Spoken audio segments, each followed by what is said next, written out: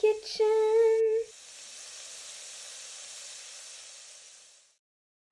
Hey everyone, hope you had a great week. Sorry we didn't post last week. Today we are making raspberry gelato. But first, you are going to need raspberries, sugar, milk,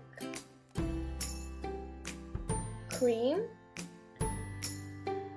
and cornstarch.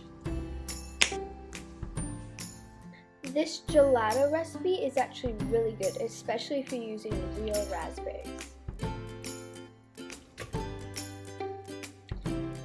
Now you're going to add the sugar. And the sugar adds a sweetness in case there's like something wrong with the raspberries. And the milk and the cream are just there to add the creaminess and the softness to gelato that sometimes ice cream doesn't have.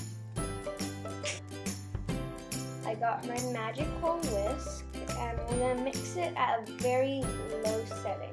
So you don't want it going like as slow as a snail, but you don't want it going like sonic speed. So somewhere in the middle, this is sped up. Obviously don't put it this fast.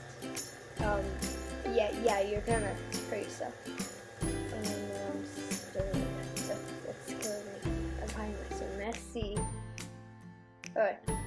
Make sure you get off all the residue off of the whisk and remove it from the mixer. Pop it in the fridge and wait for half an hour, aka 30 minutes. It is very dark and scary at nighttime. Once your 30 minutes is up, take it out of the fridge and put it in your ice cream mixer.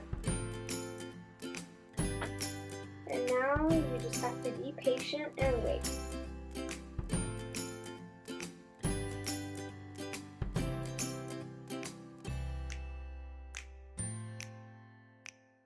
And now you have some yummy gelato.